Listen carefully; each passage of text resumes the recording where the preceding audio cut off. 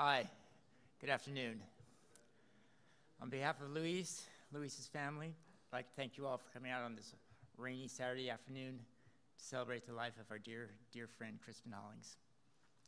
For those of you that don't know me or weren't at the reception yesterday at City Hall, my name is Scott Butcher, and Crispin was my dearest and best friend. The event yesterday at City Hall celebrated Crispin's big life. We heard from members of the community and civic leaders about how dedicated Crispin was to making San Francisco and the world a better place. Today's different. Today's about the Crispin we all knew one-on-one. About the Crispin that made you feel like you were the most important person in the room when you were with him. We're going to hear from family and close friends about how important he was to them. Sorry. After that, we'll break, enjoy some refreshments, and tell stories about Crispin amongst ourselves. Our first speaker this afternoon, is Lex Rofenberg. I probably got that wrong. The nephew of Crispin's first partner, Eric Rosefus. All wrong. So sorry about that. So Lex, come on up.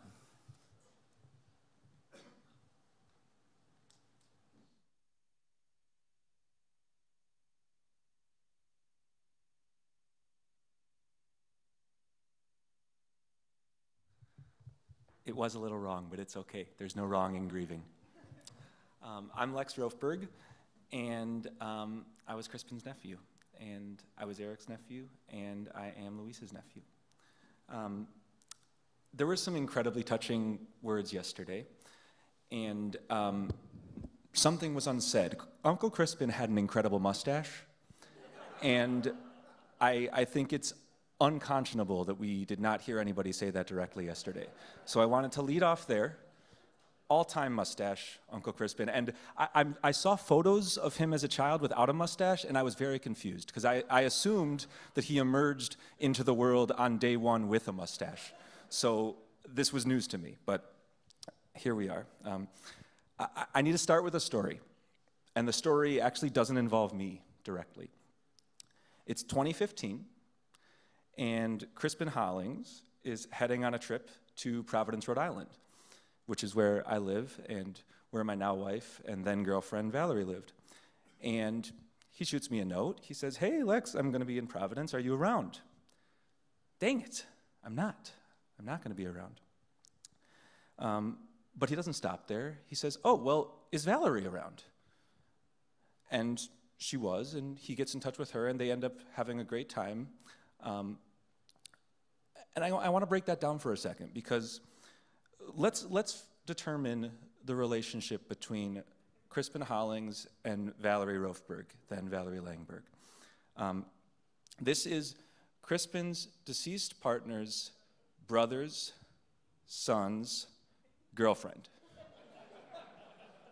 I did some, mental machinations. That basically this is his niece-in-law, which is, I don't think yet, a real term that we use. But Uncle Crispin not only wanted to see her, made it a real point of the trip to see her, because that's what he did, because he understood that she was family.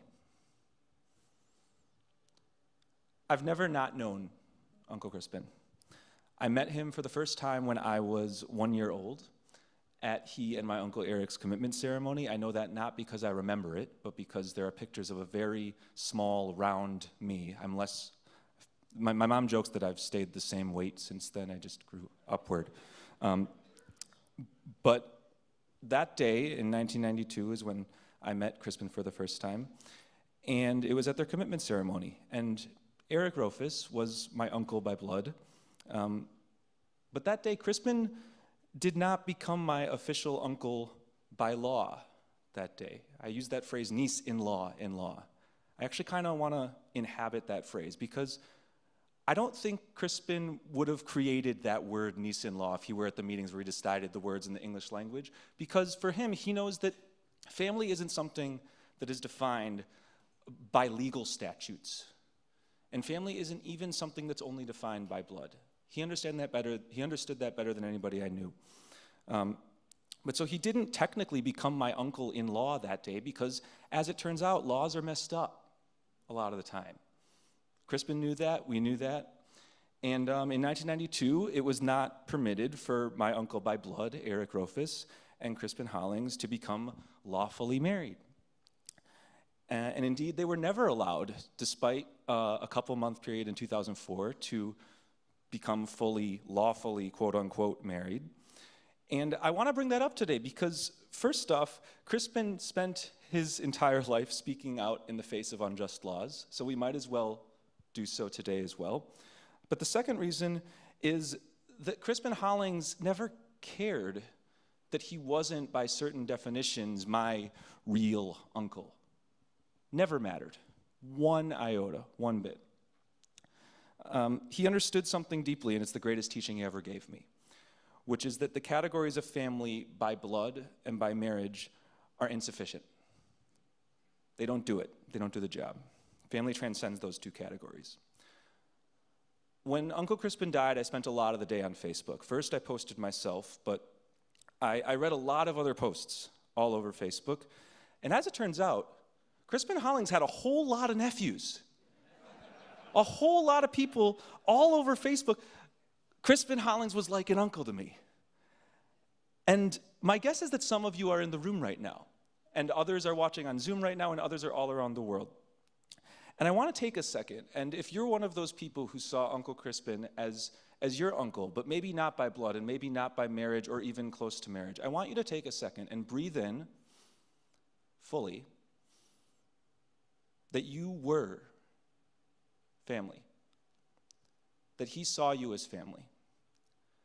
Because I learned from Crispin more than anybody else in the world that family is expansive.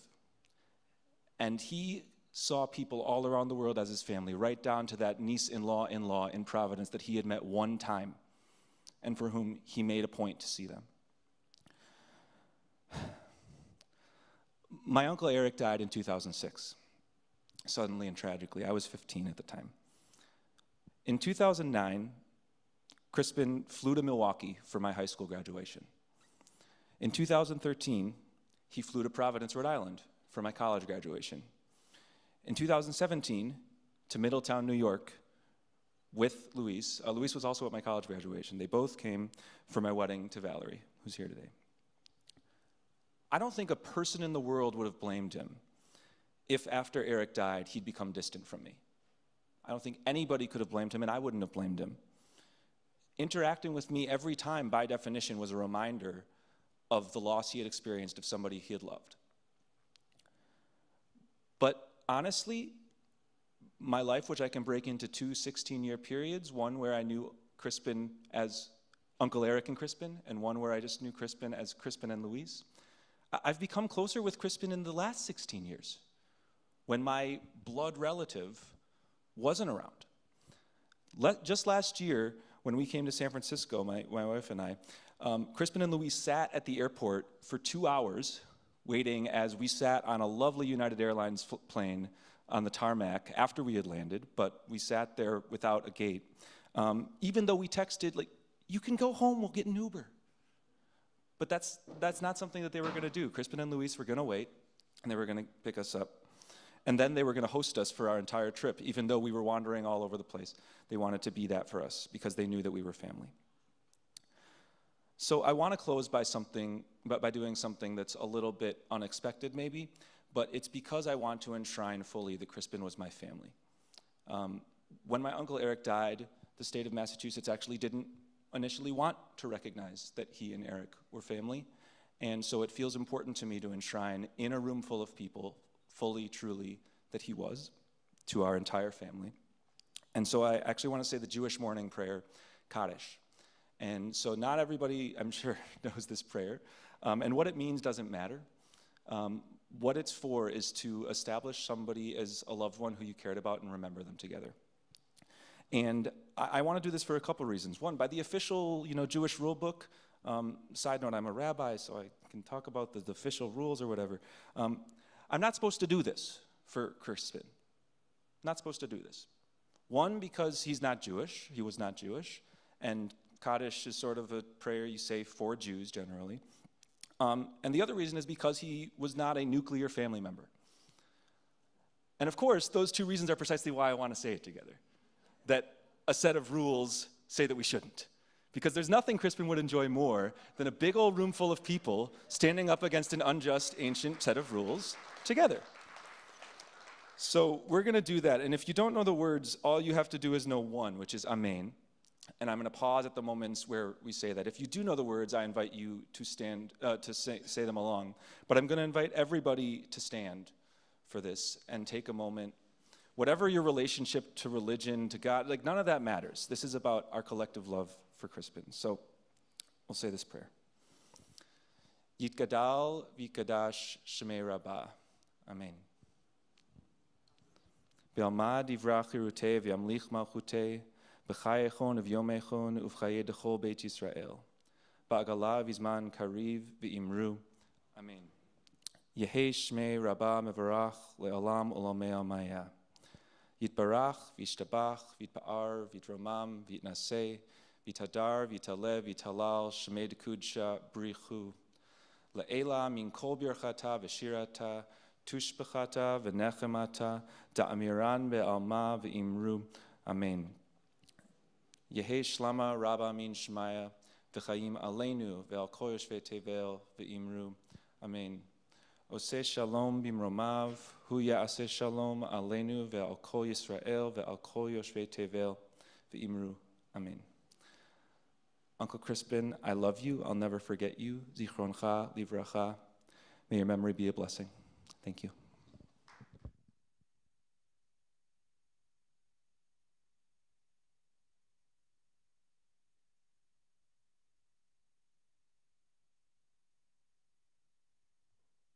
Wow. That's hard to follow. Lexi was so proud of you when you became a rabbi. I remember talking about it a lot. I'd met Crispin's sisters over the years at a few celebrations and never really got to know them. Over the last week, I've had the privilege of spending some private time with them. They're two amazing, amazing women. And I'd like to bring both Charlotte and Jean Hollings up, my friends.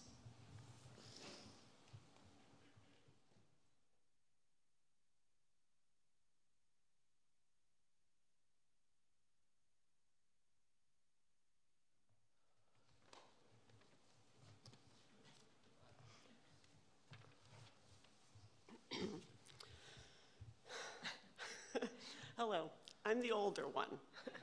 I just want to get that straight from the start. Our cousin, Jock Dalrymple, who lives in Scotland, couldn't be here, but he wanted to be here. And what I'm reading is something that he sent. Crispin, a vibrant person, outward-going, with so much energy and courage, through which he had forged his own distinctive path in life. And with a gift for friendship, it was so good to connect with him twice in the last 15 months. First in September 2021, a brief encounter with him and Louise at King's Cross, and then lunch in Portobello, Edinburgh, on our promenade last July when we talked deeply. He seemed to enjoy his relationship with his cousins and to view the connection with his UK family as important, something he communicated in a heartwarming way. On our part, we as a family will never forget the effort he and Paul made to get to my mother's funeral in January 2017. I have memories, too, of his and Paul's visits to Lukey in their teenage years, and of meeting him in Lourdes at that time when he worked in a bar there for a summer through the good agency of Michael. Community was obviously of importance to him, and through his upbringing, connected him with faith in church, though very understandably he distanced himself from the Roman Catholic variation of that. I also had a particular connection to him through our mutual closeness to Michael. Michael was our uncle, a Catholic priest. Such a big personality, Michael. with his flaws as well as his gifts, and I believe a major influence on us both. I particularly enjoyed the annual cartoon Christmas card, the last one with the unlikely image of a haloed, angelic, winged Crispin dominating my desk as I type. And a particular sadness his death came when it did, given Luis and his plans to relocate to London, so that it looked likely that we'd be able to meet much more often in our declining years, but no decline for Crispin. He'll remain for me in my mind's eye as he was that final July 2022 lunch outside in Scotland, by the sea, warm, alive, honest, real, and fun, with that loud, distinctive Hollings laugh. And I just wanted to add one more note, that a memory that I had. It's really, it was a newspaper article in Richmond, probably back in the 80s and 90s, and it was these protesters protesting gay people, homosexuality. And they had this great big banner that said, homosexuality is a sin. And there was people in the Richmond community who went down there with their own banner. And they stood in front of the first banner, so it blocked out the final words, and they changed it to say, homosexuality is fun. And this is how I always think of Crispin. It's, you know, it was all about, well, I think I've said enough. Thanks for coming, everyone. You all know Crispin well as an adult, so I thought I would share some stories from his childhood. You'll see that Crispin has really always been Crispin. At a young age, my mother remembers asking him, "Are you a good boy?" To which Crispin replied, "I pretend to be."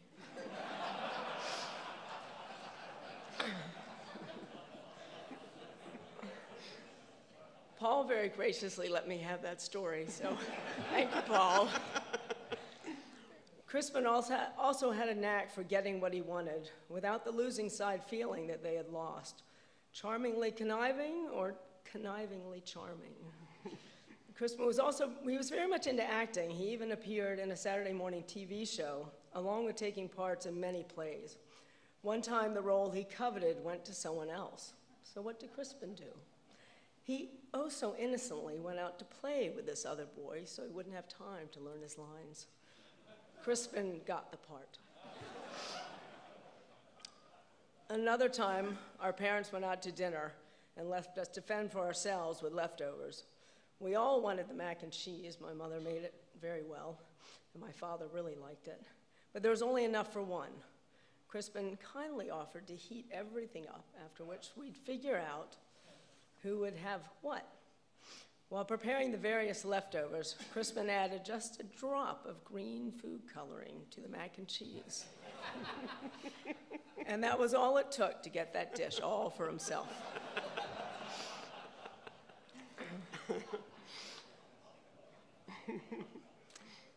Crispin was always on the go, off to Berlin or London with his dearest Louise. Coffee, lunch, dinner with a friend or two or four. The gym, a run, protests, board meetings. Maybe even he did a little work, we're not sure when. He lived his life to the fullest, doing more in 61 years, so most of us could fit into 161 years. His death leaves a huge hole in all our lives, and he'll be sorely missed. I didn't know all of what Crispin was involved in, how incredibly active he was in his community, but I was always proud of him and the way he lived his life. No apologies, no excuses, no regrets. I read a quote recently, actually this morning, from Zora Neale Hurston that summed up his attitude well. She said, "Sometimes I feel discriminated against, but it does not make me angry. It merely astonishes me. How can any deny themselves the pleasure of my company? It is beyond me." And that's exactly how Crispin would feel, but he would also so much want to be a part of all this. He loved being the center of attention. So life well lived. Thank you.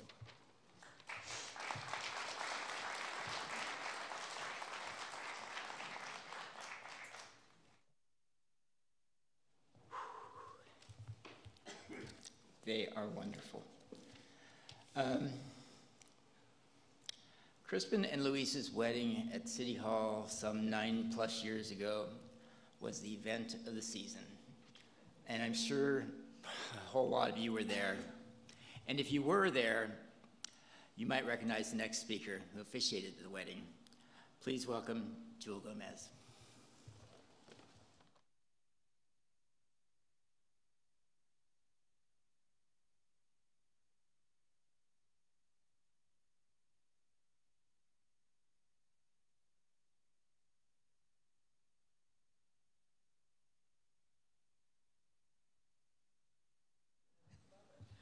So, one of the things that Crispin appreciated about me was that I was a diehard lesbian feminist anti-colonialist with Anglophilic tendencies. So in honor of Crispin and his family, I fly my freak flag for you.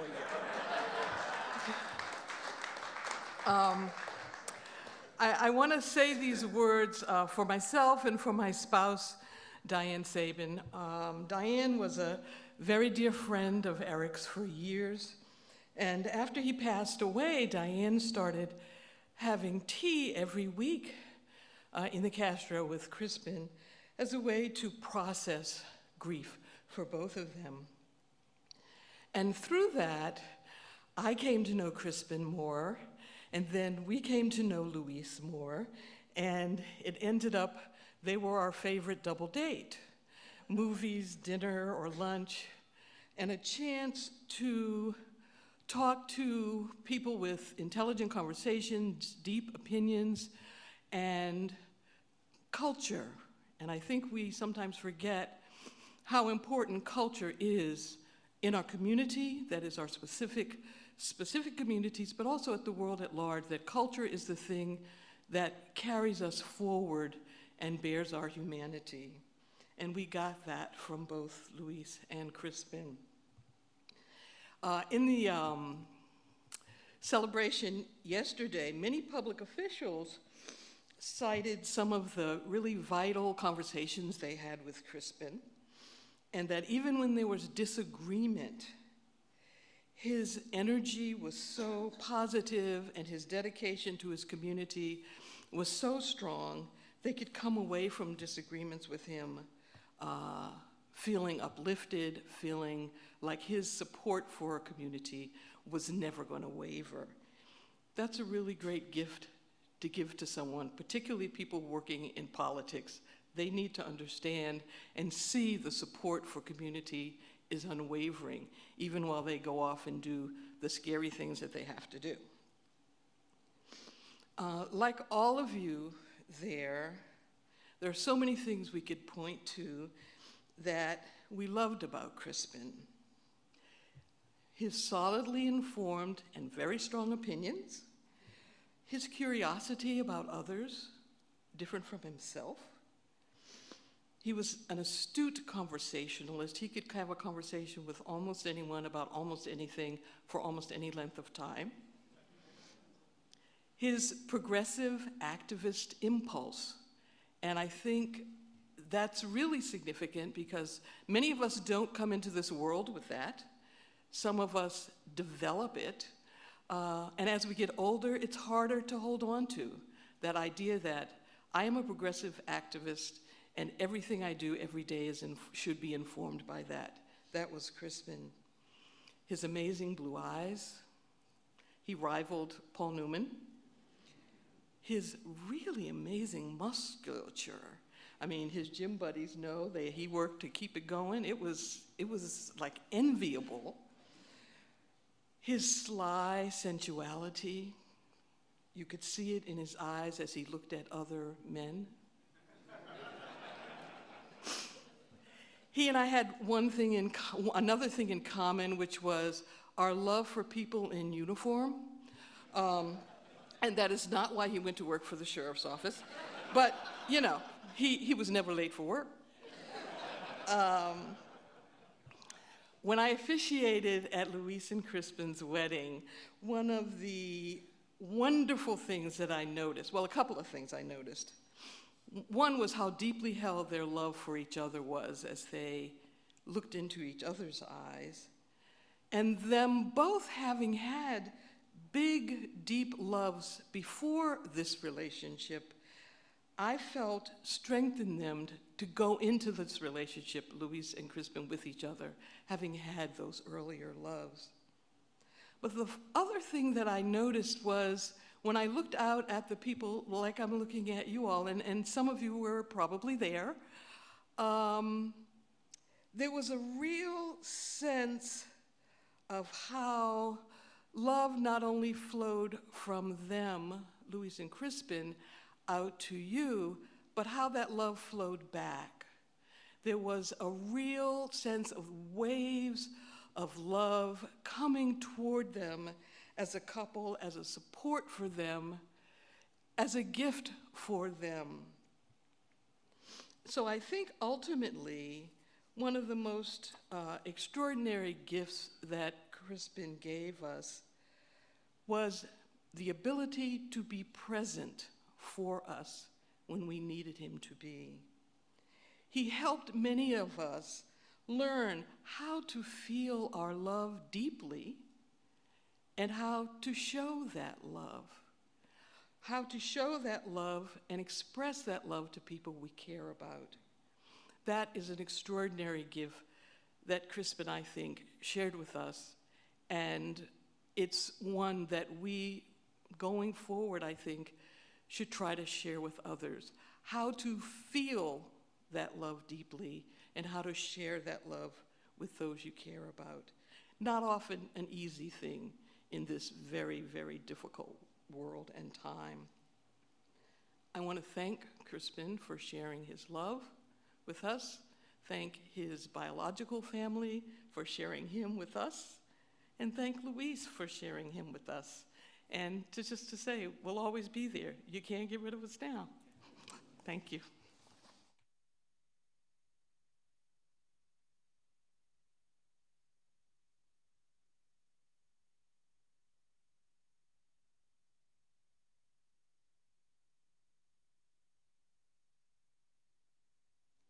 You know, I was going to talk about how family is more than just biological, but I think Lex did a really good job of that, and I'm not going to try and compete with that.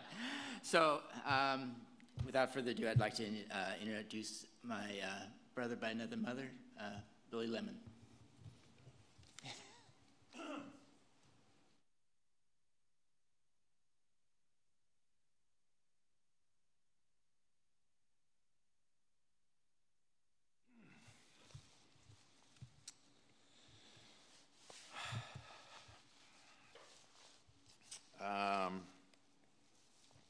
Good day, everybody.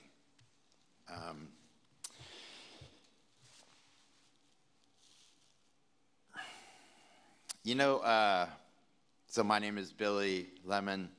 I am the executive director of a nonprofit that Crispin loved very much and saved, quite literally.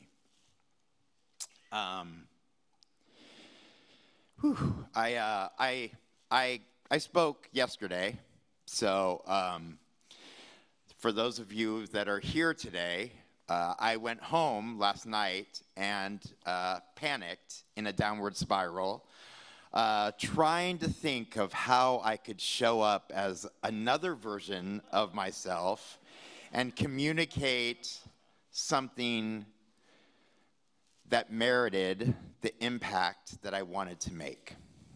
And let me tell you, that's hard. My partner, God bless him, my partner last night, he finally just said, can we please just go to bed? You're gonna show up, and if you tell the same thing that you told yesterday, it's going to be fine. Here's the thing, I'm 7 years sober, right? Or 9 years, oh my God, I just said 7, I lied on stage.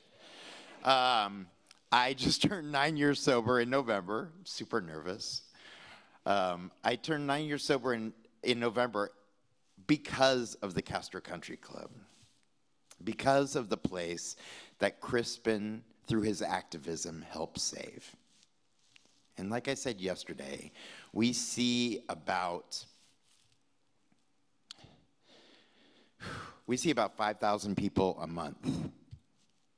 And those are a lot of lives that are being saved by the work that your brother did.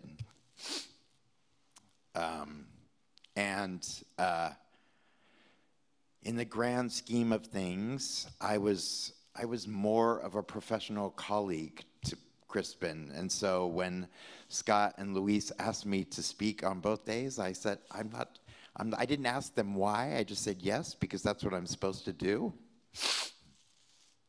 I want to touch on something, though, that I thought about yesterday. Who in the room, does anybody two-step?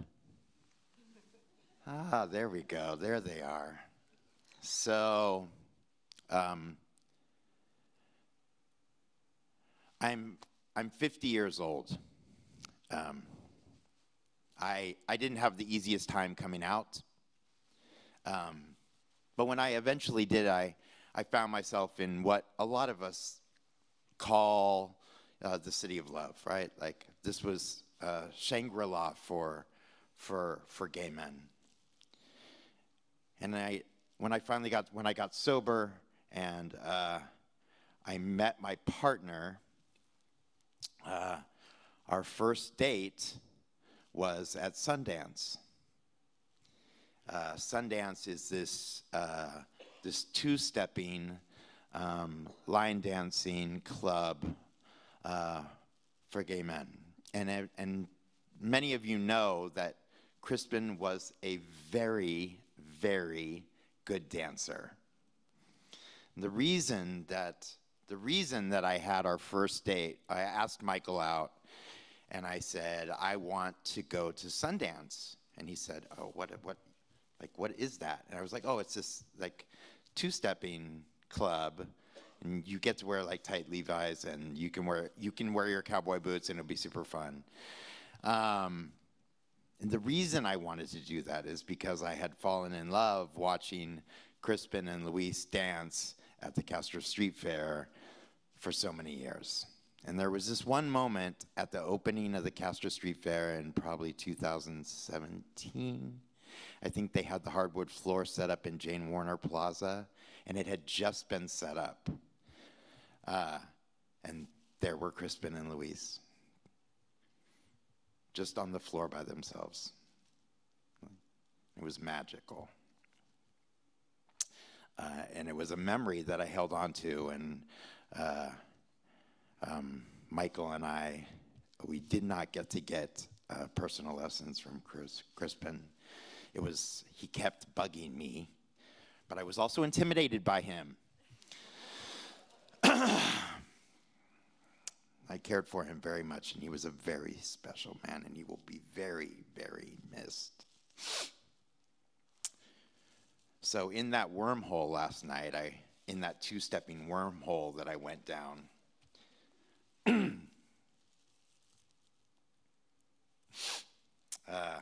I came across this song by Brad Paisley. I'm going to finish. It's also, you know what? Also, I want to remember. So, as gay men in their 50s, like I'm a gay man in my 50s, we lost a lot of folks to AIDS.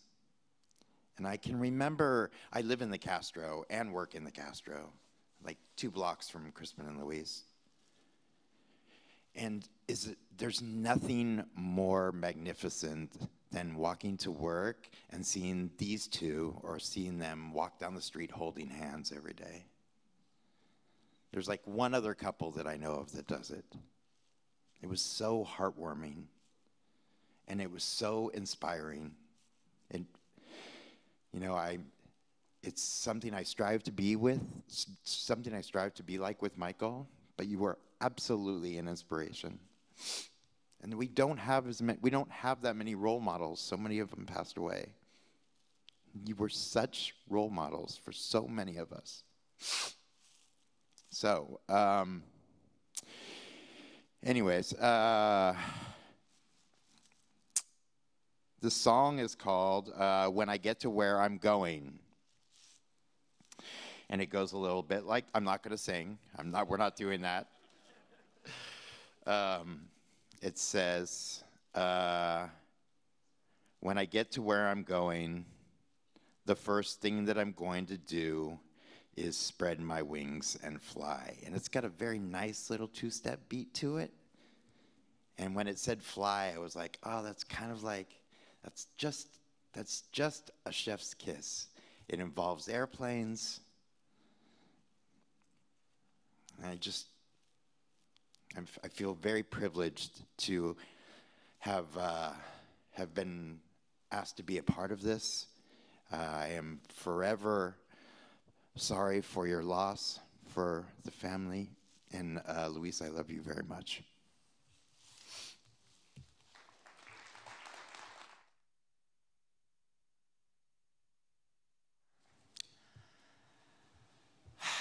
So those of you that were there yesterday at City Hall, you know what a moving and special event that was.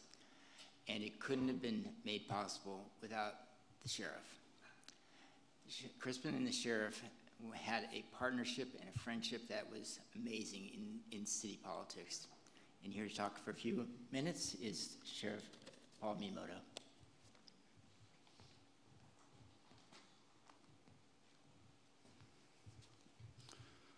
Hi, good afternoon. I appreciate the opportunity to again speak to Crispin and what he meant to me as a person beyond what we shared in our relationship and in our job at City Hall, working for all of you. I was so happy to see the family and so many members of the community there yesterday. To have the opportunity to do this again, is a blessing to me because Crispin meant a lot to me, not just as a coworker. He was what one of my colleagues had mentioned, and I mentioned it yesterday to all of you. He was described as interestingly fabulous by one of our coworkers, and that was in the context of a time we spent together working at City Hall, and working for the city is very challenging sometimes.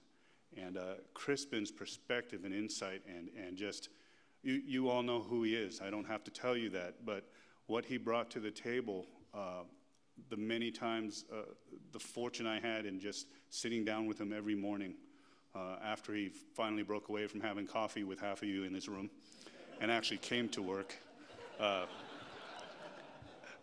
the few moments I got to spend it in his office, he would throw his green spreadsheet hat on, and I knew that was when he was getting ready to work. And he was, we were able to share many moments where we would just talk about anything. He gave me insight in what his opinion of, in what my daughter's opinion was of the world.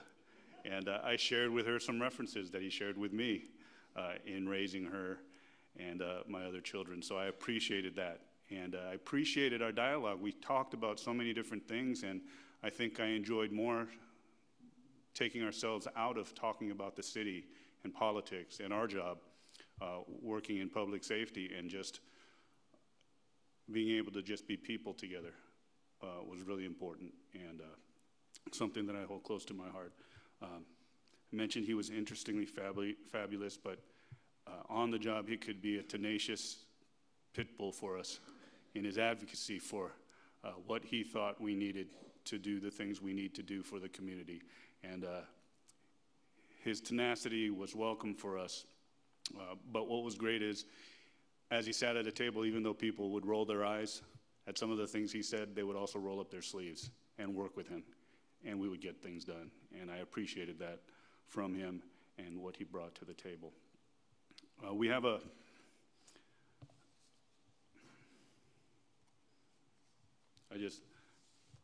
I'm sorry.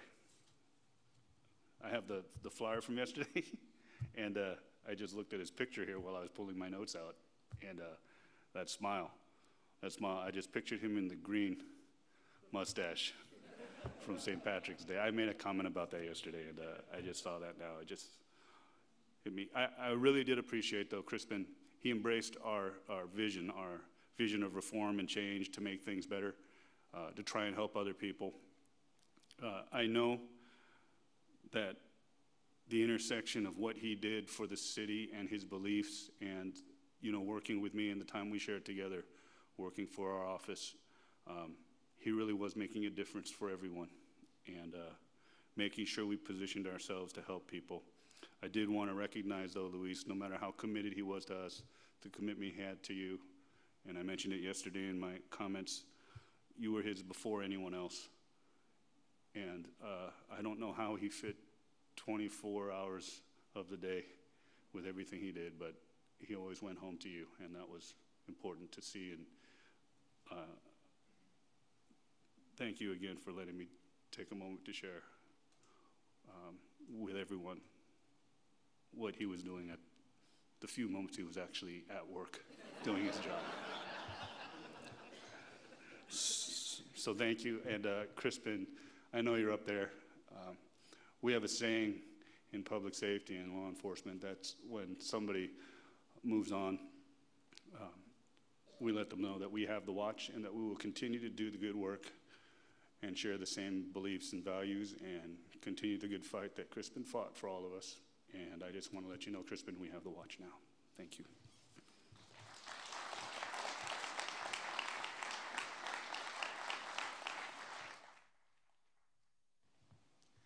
The next person I have to introduce is really easy because she wants to introduce herself. Jocelyn.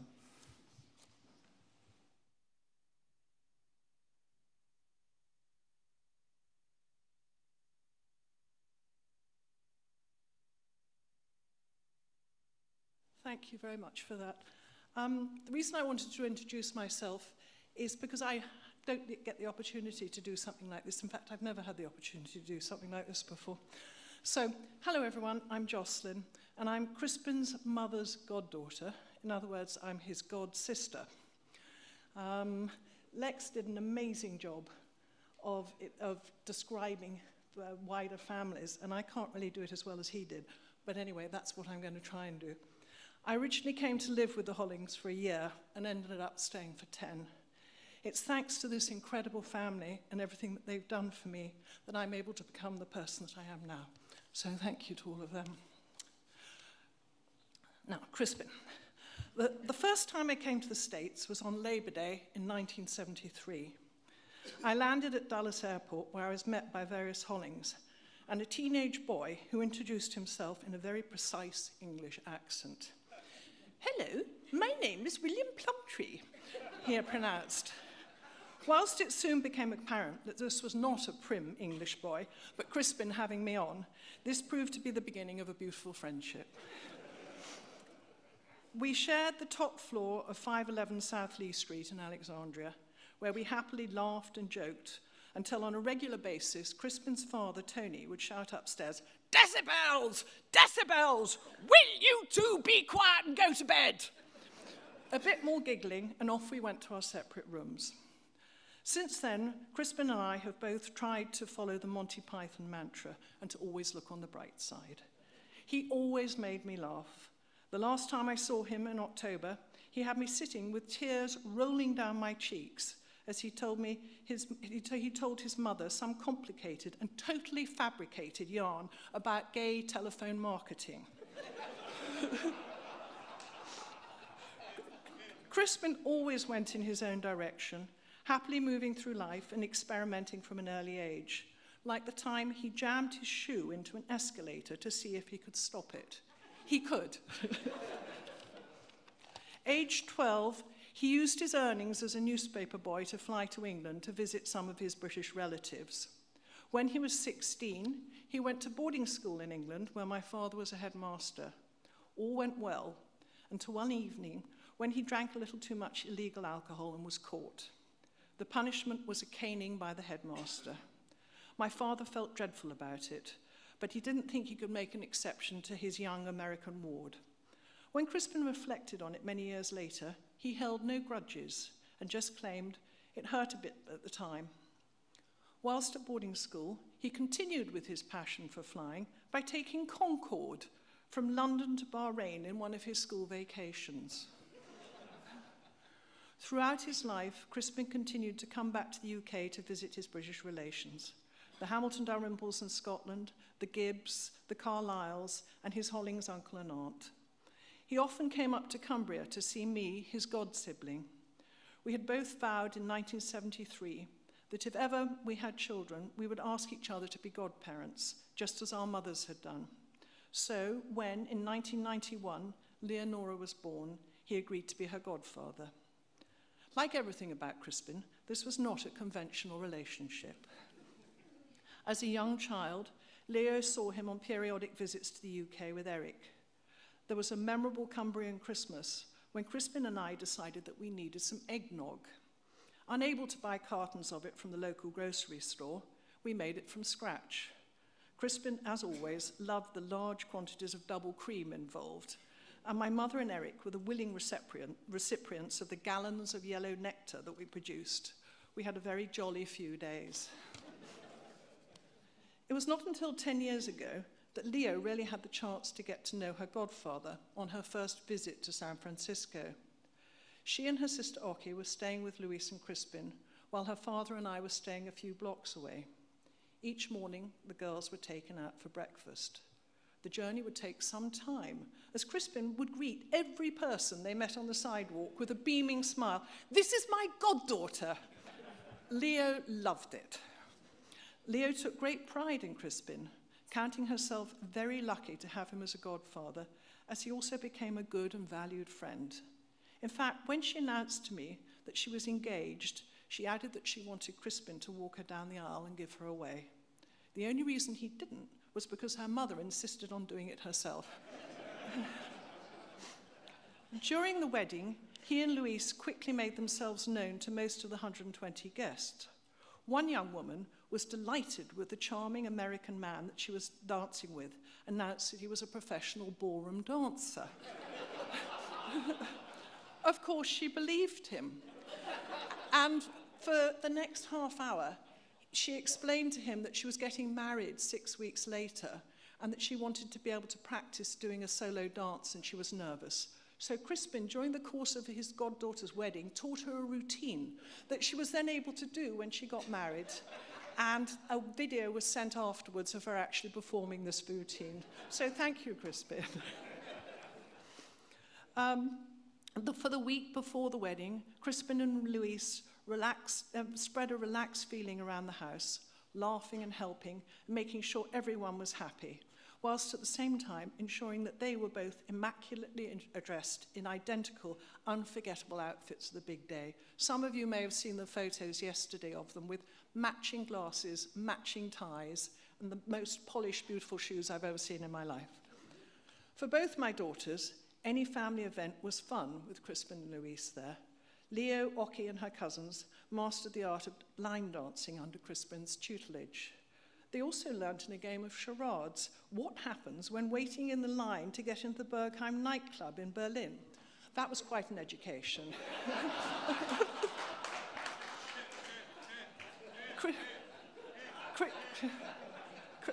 Crispin never did anything by halves. Whether it was eating clotted cream, he got through 2 pints in 2 days with his brother, or eating his grandmother's chocolate biscuit cake recipe. He also quietly questioned things that most other people accepted. This has been alluded to already this afternoon. At Starbucks, he would always give a woman's name when asked what to put on his coffee. It's thanks to him I shall now be known at all Starbucks baristas as John. He also used to check into hotels with different titles. We couldn't understand why he and Luis always got such nice rooms. He admitted on one occasion that when booking online, he put his name down as the Reverend Hollings for that particular visit, but quite often he used doctor. When he and Luis were staying with my daughter Oki in London last year, Oki came back to her flat to find her entire freezer filled with mochi, all because she'd mentioned that she liked them. Crispin had an amazing ability to be completely non-judgmental, to accept people as he found them. The warmth of his personality and his ability to connect and to listen enabled him to develop lasting friendships with so many people he met. his underlying sense of humor carried him through many situations and made him such good company. He and I had known each other for 50 years, and he always made me laugh. However, there was also a deeper side to him. He spoke to me about how over the past few years he had consciously tried to spend as much time as possible with family and close friends, knowing that relationships were at the heart of his life. His most important relationship was with Luis. Luis enabled him to do this. He was always so supportive, adding to the light-hearted approach Crispin took, making arrangements and providing a secure and stable framework from which Crispin could be himself. We are incredibly grateful to him, to Luis that is, for this, but also to Crispin for bringing Luis into our lives. Luis, you and Crispin made the perfect team. We have all loved getting to know you over the years with your visits to the UK. We very much hope that this will continue. Over the past 2 days, we've all spoken about what a large character Crispin was and the hole that he will leave in our lives and how much we will miss him. It goes without saying that this will be the most keenly felt by you, Luis. I know only too well it's not much fun being widowed. However, I hope that in the days, weeks, months, and years to come, we will all be there to support you. Thank you.